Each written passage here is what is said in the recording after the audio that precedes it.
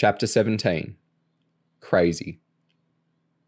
Kerry and James crawled out of the road and lay in the grass verge behind the bus stop, catching their breath. As kickings go, it hadn't been bad, but they'd have plenty of bruises in the morning.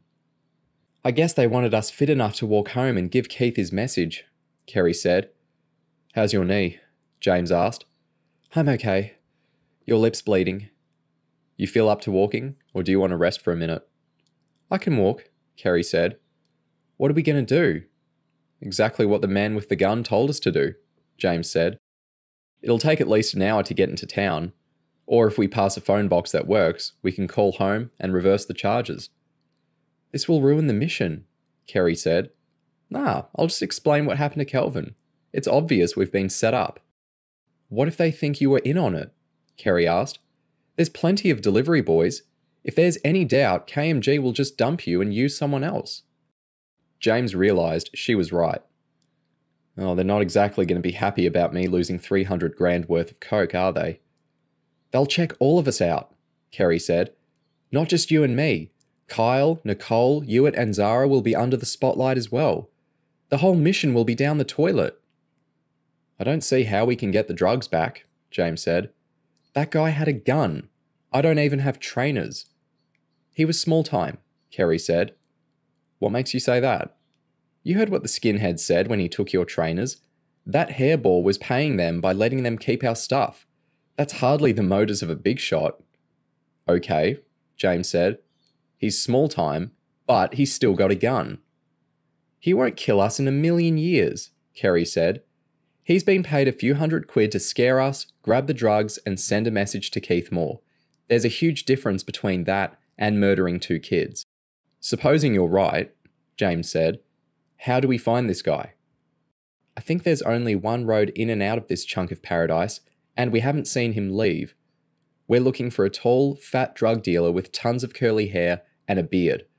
I bet one of the scumbags hanging around here will be able to put a name to a description like that." "And we just walk up and they'll tell us?" Kerry shrugged. "We'll make some excuse why we need to find him."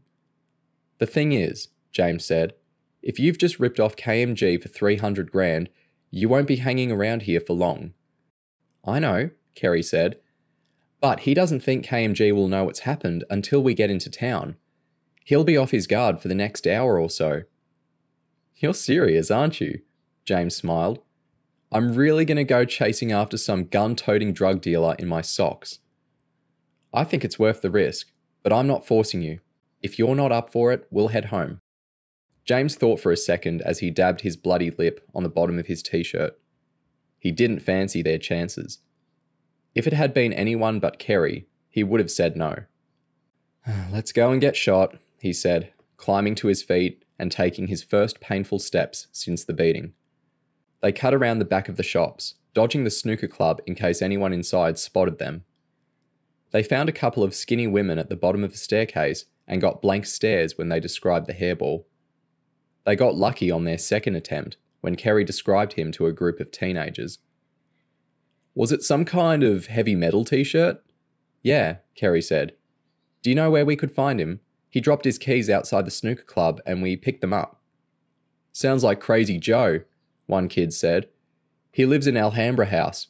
You want to be careful. He's a serious lunatic and he's drugged up half the time." "You know where exactly?" James asked. "What do I look like?" the kid laughed. "Directory inquiries? Try the 2nd or 3rd floor."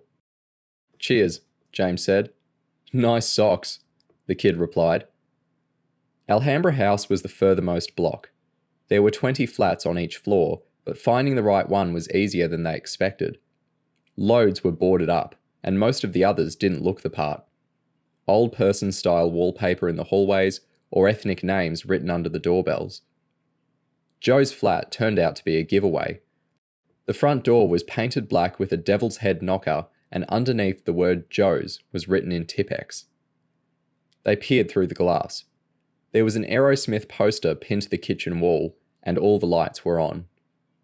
James and Kerry didn't have their lock guns or anything with them.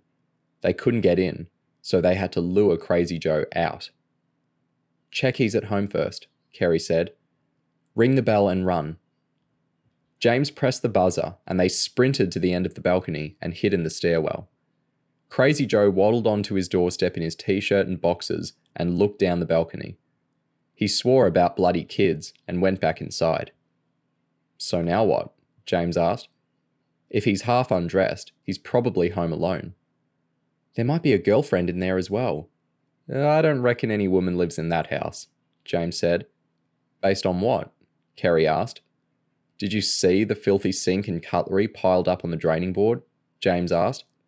That's a single man's kitchen, if ever I saw one. There's something messed up about this, Kerry said. You'd think he'd be running or driving someplace in a hurry, not sitting around in his underwear. None of this makes any sense, James said. Everything else I've done for KMG has run like clockwork. Joe might have friends nearby, Kerry said. We need to take him down quickly, and without making a noise. 5 minutes later, Crazy Joe emerged from his flat a second time to find James grinning at him. I warned you, Joe sneered. As Joe lunged for James, Kerry landed her hardest punch into the side of his head. It hit the sweet spot above the eye socket where the skull is thinnest, giving Joe's brain a good rattling. All his muscles went limp, and James had to dodge out of the way as he slumped across the balcony. Get moving, Kerry said anxiously, looking at James. He'll start coming around in no time, and I don't want to have to knock him out twice. James stepped over Joe and ran into the flat, checking inside every room to make sure nobody else was home. There were pizza boxes and rubbish everywhere. The smell of stale cigarette smoke made his eyes water. Once he knew the flat was empty, he helped Kerry drag the semi-conscious Joe through to the living room. Find something to tie him up with, Kerry shouted. James ripped the electric cables out of the back of the video and the satellite box. Joe struggled a bit, but they managed to knot the flax tightly around his wrists and ankles. Where's our drugs, Joe? Kerry asked, bunching her fist in the air above him. How old are you guys? Joe grinned. 13? 14? Nearly 13, James said. I've seen it all now, Joe said. You guys were supposed to get scared and run home to Mummy. Shut it, Kerry said in a firm voice. From now on, you talk when I say so, and you better make sure I like the answer. So, for the second time, Joe, where are our drugs? Found 'em, James said, spotting the 2 backpacks beside the couch. He unzipped them, making sure the stuff was still inside. Look for the gun, and anything else you don't want him coming after us with, Kerry said. She kept Joe under control while James searched the flat. The shotgun was inside Joe's leather jacket, hanging up by the front door. James found a pistol and more drugs under the bed. It was cocaine in 1-gram bags, identical to what James delivered most nights. He'd been trained where to look for hidden stuff, and an uneven piece of skirting was a dead giveaway. James pulled it off and found 2 supermarket carrier bags stuffed with more cocaine and a few £1,000s in scrunched up cash. James stuffed the drugs into the carrier bags on top of the money and carried the lot into the living room. Shall we take all this? James asked. Why not? Kerry said, smiling. He made us suffer. We better not hang around here, James said. Oh, you kids are in way over your heads, Joe gasped. Kerry bunched up her fist. Did I ask for your opinion? She grabbed a wad of serviettes out of a greasy pizza box and forced them into Joe's mouth. Are we going to call a cab or what? James asked. Kerry pointed at a picture on the wall. Is that parked around here somewhere? James looked over his shoulder at a framed photo of a slimmer, younger Joe standing in front of an American car. It was a fancy 2-seater, with mad-looking air scoops on the bonnet and a 2-tone orange paint job. James read the little gold plaque stuck on the frame. 1971 Ford Mustang Mach-1, tuned to 496 horsepower. They look like car keys on the coffee table, Kerry said. Joe wriggled his arms and furiously tried to shout something through the serviettes plugging his mouth. James grinned as he picked up the keys. Sure beats hanging around for a minicab to turn up. Where's it parked? You wouldn't leave that on the street around here. It must be in one of the garages out the back. Kerry pulled the soggy wad of tissue out of Joe's mouth. What's your garage number? If you touch my car, Joe gasped. spitting bits of white fluff off his tongue. "You're both dead."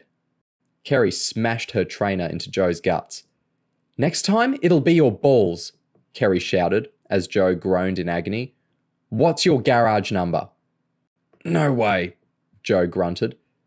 "James," Kerry said sweetly, "hand me the gun, please." James passed it across. Kerry pulled down on the stock to load it and pointed the sawn-off barrel at Joe's knees. "The next word out of your mouth had better be a garage number," Kerry snarled, "or it's going to take a miracle to get the bloodstain out of this carpet." James knew Kerry wouldn't pull the trigger, but she put on a good act, and Joe wasn't so confident. 42, Joe said. "How hard was that?" Kerry said. "And if you're lying, I'll come back here in a minute and blow off your foot before I ask again." Okay, Joe gasped. "I lied. It's in number 18. Why don't you call a cab? It's a very powerful car. Do you kids even know how to drive?" "Don't worry yourself about that," James said. "All CHERUB agents are taught to drive. It's essential to be able to escape on wheels if things turn nasty." "Why don't you take a pair of Joe's trainers?" Kerry asked. "Too big," James said. "They'll be like clown shoes on me." "We better rip the phones out," Kerry said.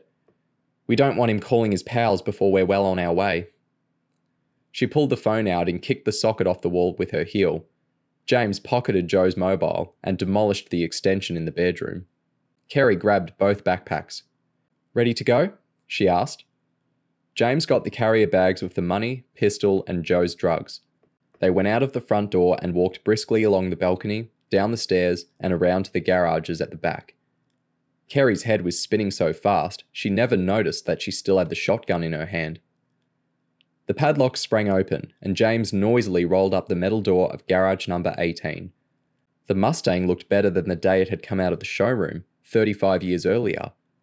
Crazy Joe had spent serious money on it. "Bags, I'm driving," James said, unlocking the driver's door and lowering himself into the leather seat. Kerry didn't care. She wasn't into cars. James moved the seat as far forward as it would go so he could reach the pedals. He learned on the private roads around campus in a little car with an engine the size of a thimble. He wasn't prepared for the thunderstorm when the tuned V8 blasted to life, juddering through the pedals into his socked feet. "Holy mother," James grinned, searching for the headlight control. The road ahead lit up, and the dials on the dashboard turned electric blue. James put the automatic gearbox in drive and rolled the gargling beast out of its pen. The first couple of kilometres were dodgy. The car had big acceleration, but the brakes had much less bite than on a modern car. It caught James out when he nearly went into the back of someone at the first set of traffic lights. Once they were a few kilometres clear, he parked. Kerry found a road atlas under her seat and worked out the route home. By the time they got onto the motorway, James was feeling confident. When the road ahead was clear, he couldn't resist slamming the accelerator and taking it up to 110 miles an hour. The trim inside the car started to shake, and Kerry started going bananas. "Really sensible, James," she shouted. "Two kids in a stolen car carrying drugs and guns. I tell you what, why don't we attract lots of attention by slaughtering the speed limit?" After seeing the way she dealt with Joe, James decided it might be best if he slowed down. They parked the stolen Mustang at the back of a DIY store about a kilometre from Thornton. It was gone 11 o'clock, and, now the adrenaline rush had worn off, James and Kerry felt like they could sleep for 20 hours. "We could leave the keys in the door and someone will nick it," James said. "It's got our fingerprints all over," Kerry said. "Joyriders usually burn cars out. If we don't want it to look suspicious, that's what we'll have to do." James gave the car an admiring glance. "Seems a shame to kill it." Kerry leaned inside and flipped open the glove box. She found Joe's cigarettes and lighter, then tore pages out of the road atlas and screwed them up into loose balls. When there was a mound of paper on the passenger seat, she flicked the lighter and set the edges alight. They left the passenger door open so the fire could breathe, then ducked into some trees and waited until they were sure the flames had taken hold. The front seats were quickly ablaze. Once the roof lining caught, the flames flashed into the back. The whole interior glowed orange, and smoke started curling out from under the hood. "Better run," James said. "There's bound to be a security guard around here somewhere." They'd only gone 100 metres when the heat blew out one of the back tyres. A few seconds later, the fuel caught and the back end of the car went up in a fireball. It was less than a kilometre home, but they were feeling their injuries and the walk seemed to take forever. James had a pounding headache. When they staggered through the kitchen, Hewitt jumped up from the table, surprised by the state they were in. He made them both hot drinks and sandwiches, while Zara and Nicole cleaned up their cuts and bruises. "Shower and go to bed," Zara said, after they'd explained what had happened. "Don't bother getting up for school in the morning. You both need a good day's rest." "I better ring Kelvin first," James said. "Okay," Hewitt said. "Do that while Kerry's in the shower, then go straight to bed." Chapter 18. Risks. James was out as soon as he hit the pillow, and the next thing he knew, it was 10 a.m. the following morning. He had 6 huge bruises, a couple of grazes, and a giant scab on his bottom lip. When he stood up, his thigh muscle felt tight, and he could only manage short steps. Down in the kitchen, Joshua was on the floor playing with some magnets he'd pulled off the fridge door, and Kerry was at the table in her nightshirt. She looked shell-shocked. "Sleep okay?" James asked. "Not bad," Kerry said. "Zara just made a pot of tea, if you want some." James poured a mug and got a bowl of cereal. "I can't believe all we went through last night," Kerry grinned. "If I didn't hurt in 10 places, I might believe it was all a dream." "Same here," James smiled. "You were so tough on Crazy Joe when you had him tied up. I know you've got a temper, but I've never seen you juiced up like that before." "I was so angry," Kerry said. "I mean, what kind of scuzzball pays skinheads to beat up kids?" "At least Kelvin seemed cool when I explained how we got the drugs back. And we saved the mission." Zara stepped in from the garden and threw an empty laundry basket down beside the washing machine. She'd heard James's last line. "You know," she said, "sometimes a mission isn't worth saving." "What?" James gasped. Kerry looked surprised as well. "I respect what you two did last night," Zara said. "You made a decision under tricky circumstances, and it came off. But Hewitt and I both feel you should have come home. It was an unacceptable risk going up against a man with a gun." James and Kerry both looked wounded. "There's no need for those faces," Zara said. She picked Joshua off the floor and sat him on her lap at the table.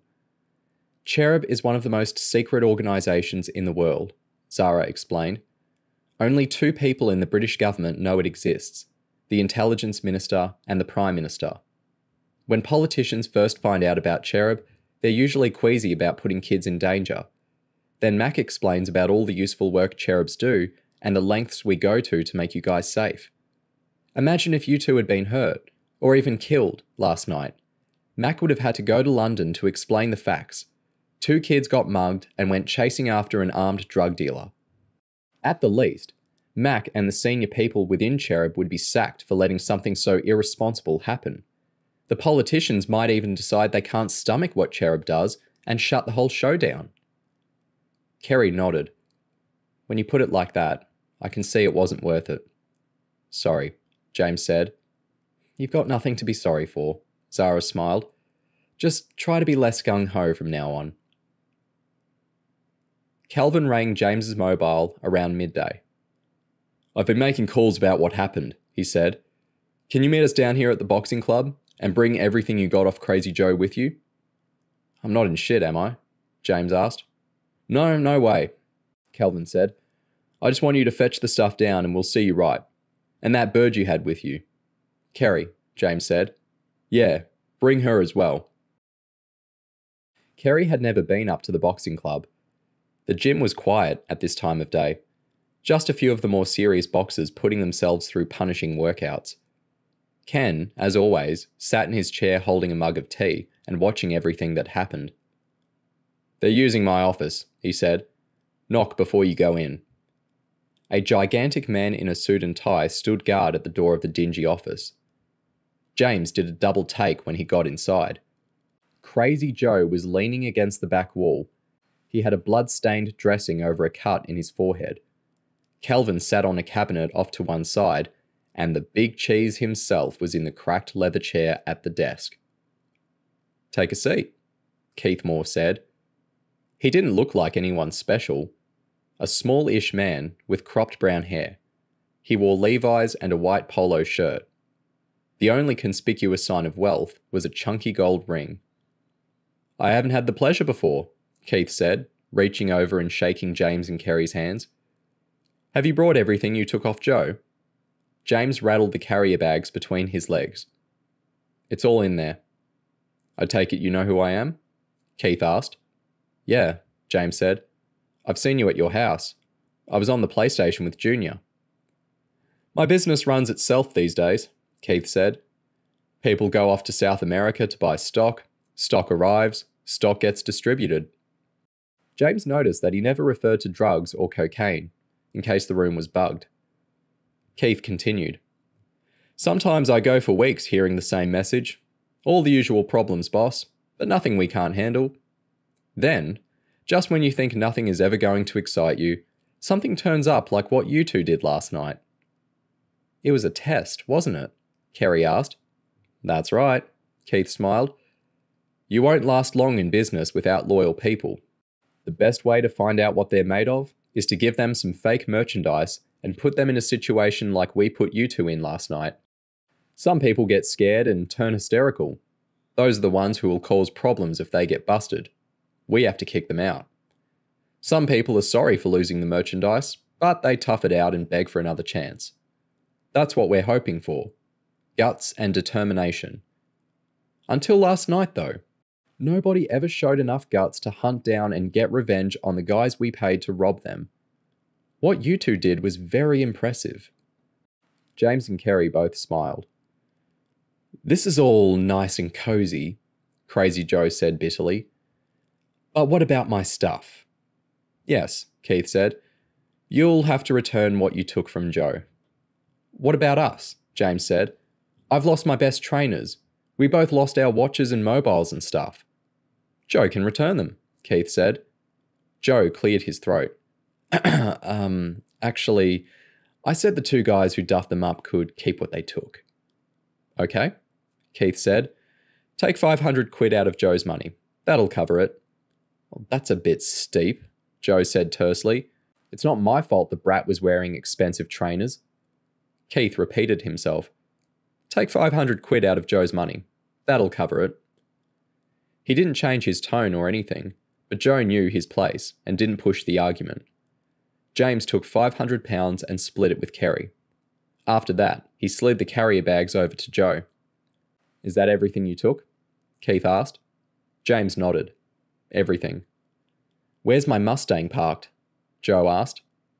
James and Kerry looked awkwardly at each other. "We were scared you'd report it stolen, and our fingerprints were all over the inside," James said. "You didn't clean them off with white spirit, did you?" Joe asked. "White spirit dries out the leather." "No, we didn't," James said. He didn't have the bottle to say it. "We burned the car out," Kerry blurted. "You did what?" Crazy Joe shouted, lunging over the desk and grabbing James by his t-shirt. "Let him go," Keith said firmly. "I'll kill these little pricks," Joe shouted, dragging James across the desk and trying to get his hands around his throat. James thrashed about, trying to push Joe off. Joe had ignored Keith's order, so Keith gave Kelvin the nod. Joe was no match for the powerfully built boxer. Kelvin picked up the fat man like he weighed nothing, banged him against the wall, and slapped him around the face. Joe let out a high-pitched yowl that could have come from an 8-year-old girl. "That car was my baby," he sobbed. "I spent months working on her." Kelvin backed off with a stunned look on his face. Joe dabbed up tears with the end of his beard. "Wasn't it insured?" Keith asked. "It's not the point," Joe sniffled. "I invested love in that car. You'll never get that back." Keith was killing himself laughing. "Joe, it's only a car. Get a grip on yourself." "Those kids should pay damages or something. They shouldn't get away with it," Joe, Keith said, looking a little angry. It's not my fault you let yourself get outwitted by two 12-year-olds. I've done what you wanted, now get out of here before I ask my minder to step inside and knock your head through the wall. Joe grabbed his carrier bags and stumbled out of the office. He looked such a shambles, James almost felt sorry for him. Keith got up from behind the desk, shaking his head. You know, Keith said, as Kelvin helped him into his overcoat, you two kids stay loyal and work hard. You're going to make a lot of money. James and Kerry both grinned. The bruises were worth it if they'd earned Keith Moore's respect. Actually, Kerry said, I came along as a favour to James. All your deliveries are done by boys. I thought girls were soft until I met you, Keith said. I can set her up, if you like, Kelvin said. These two are really special, Keith said, grinning. They've got brains and balls. Keep them busy and make sure they're properly rewarded. Thanks, Kerry said. And James, Keith said, if you're over my house with Junior any time, be sure to stick your snout into my office and say hello. Keith left with his minder like he was in a hurry. James looked at Kelvin, who was shaking his head in disbelief. I'm going to have to treat you two right, Kelvin said. With Keith singing your praises, I might just end up calling one of you boss someday.